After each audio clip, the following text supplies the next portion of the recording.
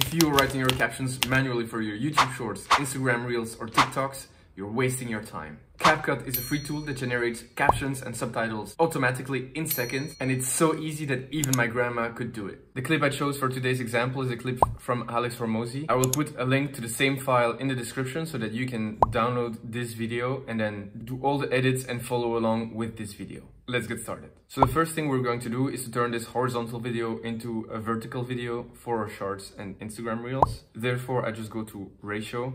I click on 9:16, which is the format of a phone. Then as you see, I need to zoom in to make the video fit the screen. And now we apply a little bit of magic, which is we click on the lock on function, which will automatically track the face so that if the person moves a little bit, the camera will follow along. Okay, so now we have a vertical video that tracks the face and makes sure that we always stay in the middle of the screen. Now let's get over to the magic, which is the automatic captions. Therefore, before any clip is selected, I just go to the text menu. And here I click on auto captions. We can now scroll through the video and see that the captions have been automatically added for every part of the video.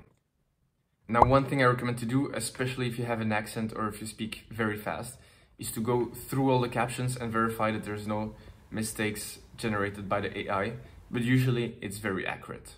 Now, once that's done, we're going to try to edit all the text at the same time.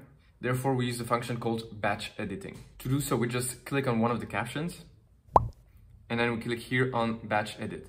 What I want to do here is to make sure that there's only 3 to 6 words on the screen at any time to make it very easy to read for our short format videos. Therefore, what I do is I go here in the text and then I just hit the return key. And I do this for all my frames.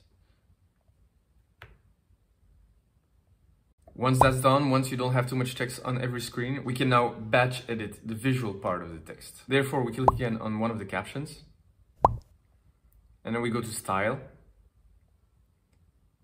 And here we pick the style we want. In this case, to make it look like Alex Hormozi, I like to pick the white text with the black border and the yellow text with the black border. And as a font, we use the bold font. I explained in another video exactly how to install it. Now I'm also going to increase the size to make it very easily readable. And now I'm again going to scroll through the entire video to make sure that the text doesn't overflow on the sides. Whenever it does, I just double click on the text and then I come in and hit the return key to add an extra line.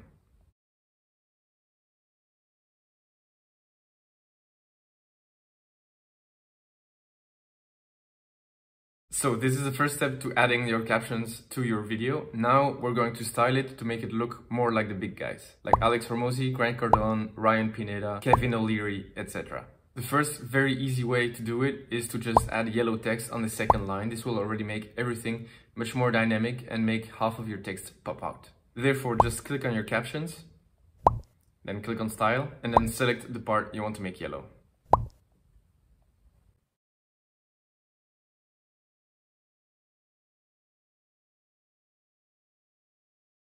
And here we go, just in a few minutes, we have made a video that looks already pretty good. Now in this other video, I explained exactly how to go more in details and make your shorts really look like the ones from Alex Hormozi and the other guys. So if you really want to create a short from A to Z, I recommend watching my other video. Now I'm just going to show you a second example with another video clip to make sure you understand everything and to give you extra practice material before you get started with your own shorts. For clarity purposes, I'm using my iPad, but this also works for the free versions of CapCut on your phone and on your desktop. Okay, let's now automatically add the captions to this second clip as well. I will put the link to this clip in the description so you can follow along and do exactly the same steps as I do. So again, first step is to make the video vertical. Therefore, we use 9:16, which is a phone format. We zoom in to fit our character on the screen.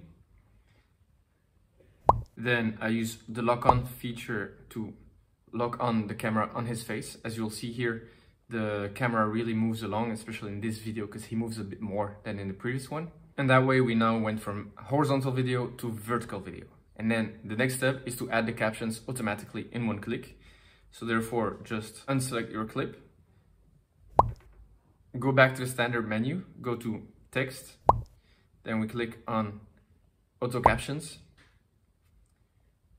Click on Start. And now, as we see, the captions have been added on the entire video. Again, go through all of them to verify the language and spelling mistakes. There shouldn't be too many on someone like Alex Hormozy, but depending on your accent, you might need to review a little bit more. Then make sure there's only 3 to 6 words at a time on each screen. Therefore, select one of the captions, click on Batch Edit. Wherever there's too many words, just hit the return key.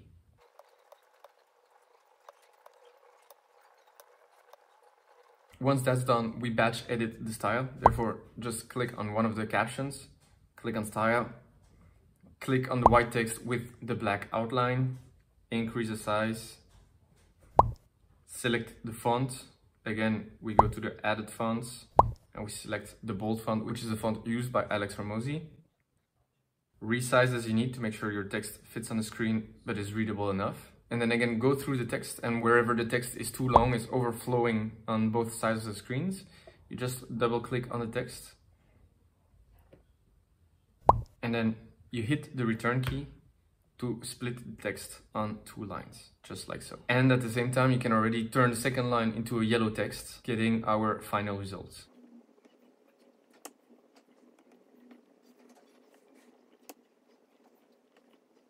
Now we can go much further in the animation of the text. In this video, I was just showing you exactly how to generate the captions very fast. I will make another video about animations of those texts, how to add sound effects. And if you already want a process to create your shorts from A to Z, you can watch this other video in which I lay out the entire process.